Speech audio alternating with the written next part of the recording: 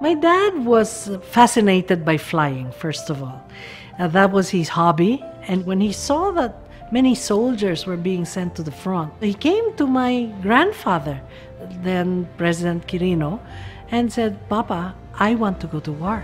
And my grandfather looked at him and says, "Well, if you go to war, then my son has to go with you." Dad used to say, when Lolo told me that I had to serve in the Korean War, of course I feared. I feared for my life. I didn't want my children to be fatherless. So that was my greatest fear.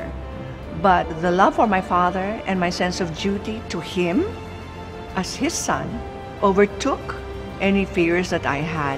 And so I said, "Yes, Papa, I will do it."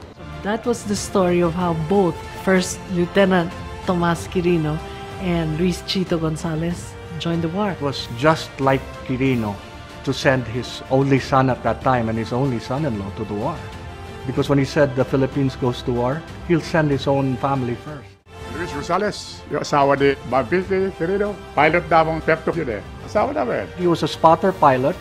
He would go on this small plane at very high altitude and look for the enemy and relay the information back to the base so that they could either fire artillery or have other planes with armament go there, because his plane had no armament at all. Dad was assigned to desk duties in the beginning.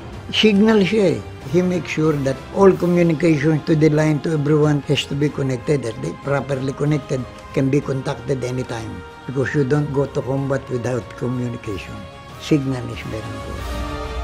Because at this time he was married to the First Lady of the Philippines, my mother, no? So siguro they wanted to give him some type of preferential treatment, and he didn't like that at all. So he wrote to them and he said for them to please give him combat missions. My mother even said to me that your father, quote unquote, would do anything to measure up in the eyes of his father in the sense of esteem and respect. So he kept telling their officer, I want to see action. I want to see action. My mother was totally worried. She kept writing to my father, "Come home soon. I miss you, sweetheart." She would apologize. "I am so sorry to keep bothering you, but I haven't heard from you all this time." And the stories of my mom, on the other hand, she showed me some of the love letters of Dad to her. He was pretty romantic. He said he missed the family, he wanted to be home. It must have been quite challenging for him. I remember him saying, "It was the worst time of my life.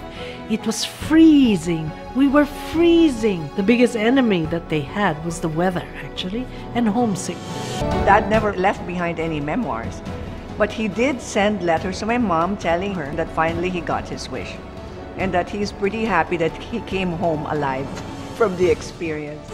When we left, the President Quirino sent us off. He was at the pier.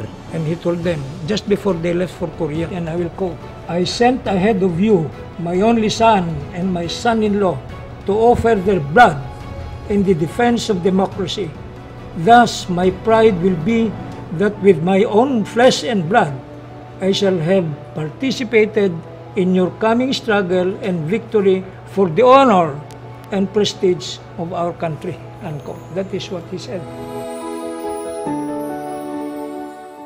Being part of PEFTOC was one of Daddy's favorite episodes of his life. When he was diagnosed with cancer, the last trip he took was to Korea. He wanted to go back to the 38th parallel to Pamunjol, just to go back and rekindle those memories. For me, that told me a lot about what he felt about being in the Korean War.